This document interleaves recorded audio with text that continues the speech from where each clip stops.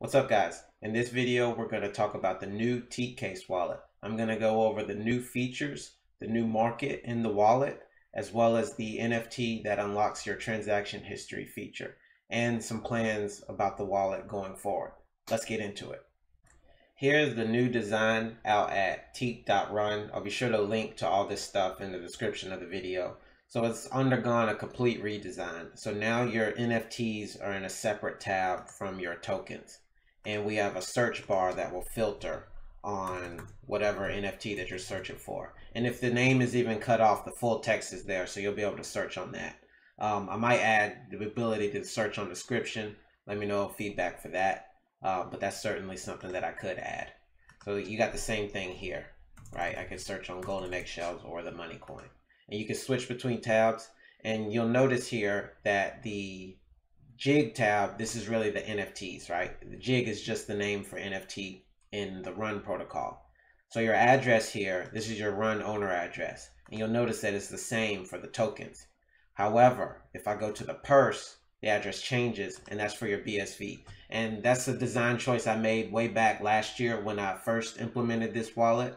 And I know it's a bit confusing, but it's just a way to segregate the BSV from the tokens, and that way you don't mix the two and have a messy implementation.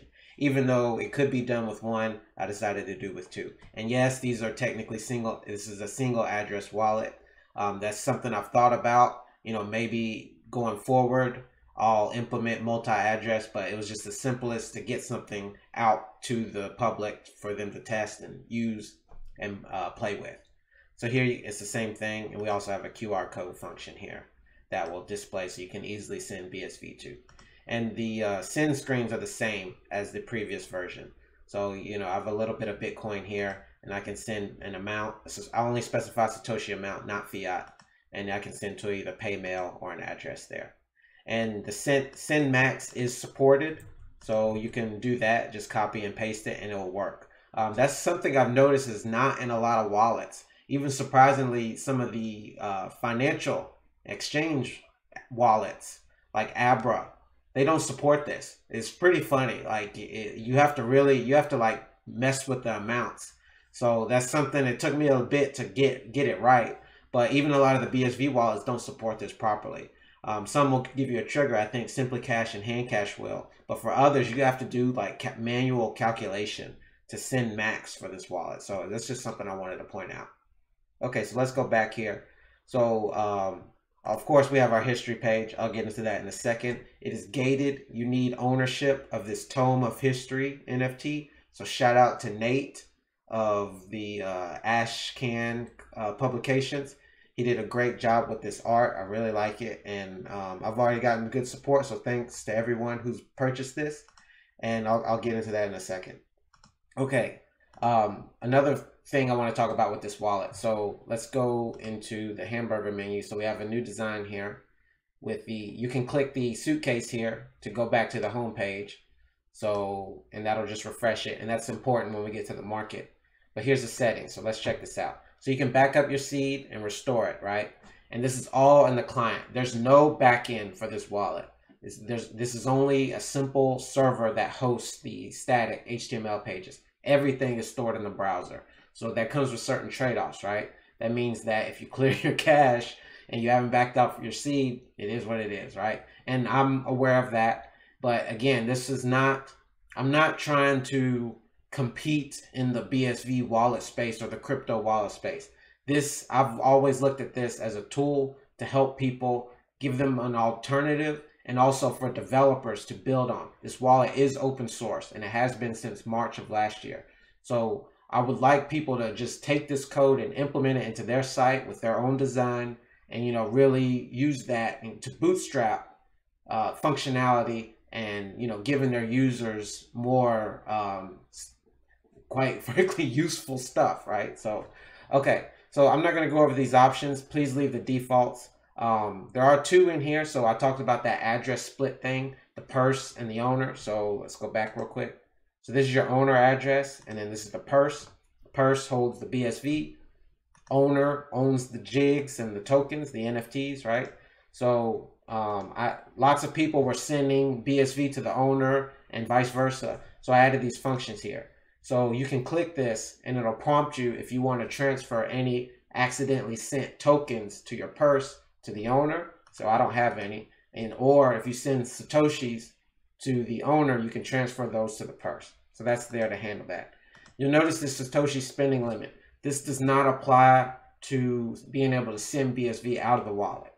This does apply to an upcoming API integration that I've been working on. Some of the players in the space have taken a look at it. It's not completely ready yet, but if that's something you're interested in testing, please reach out to me and I can give you access. It's going to be gated at first because it's still being iterated on, and I want to get the API right before giving it out to the public. But yes, you'll be able to integrate web apps with this wallet.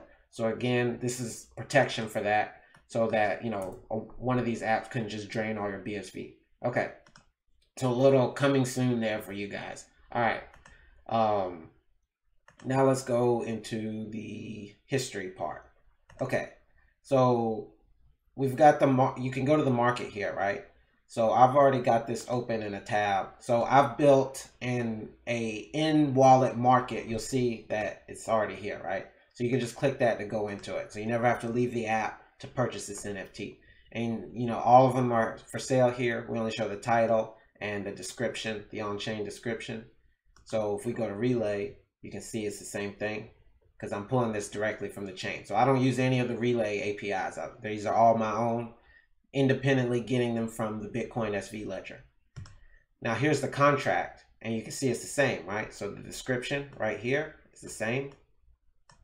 And then the thing I want to point out is this royalty part, right? So you can see it's 7%, and this is to Nate for his artwork. He minted this NFT, and he wanted to do so because to demonstrate that he is the artist, right? And then he sent them all to me so I could sell them, right? So you see that 7% is there. Now, if I click one of these to buy one, you'll also notice I programmed the royalty into this market. Now, it's my choice, right? I could have left it off.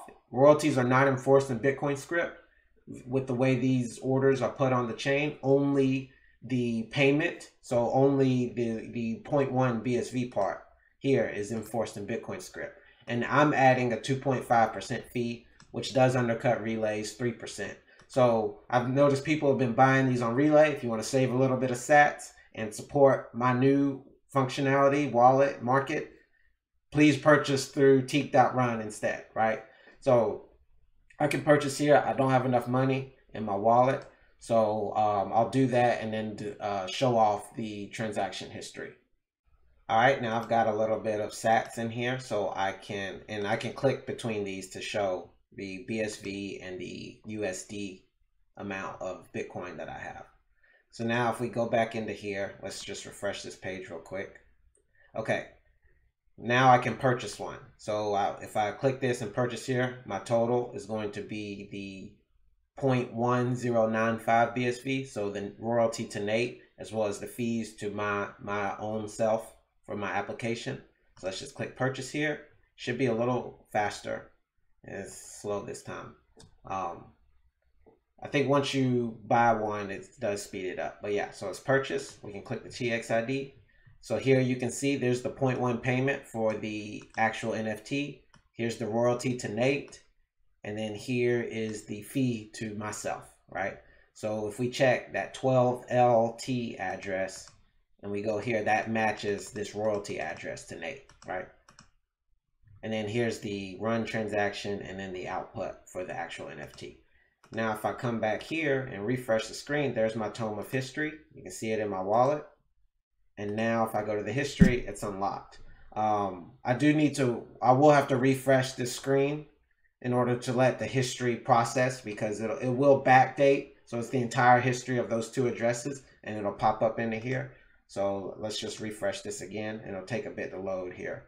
But and you know, I can still navigate while it loads all this stuff in the background. And you know, I mentioned at the beginning of this video, everything's in the browser. So the browser has a very nice database functionality called IndexedDB, and I heavily rely on that with the UTXOs and the run caching, as well as the history page.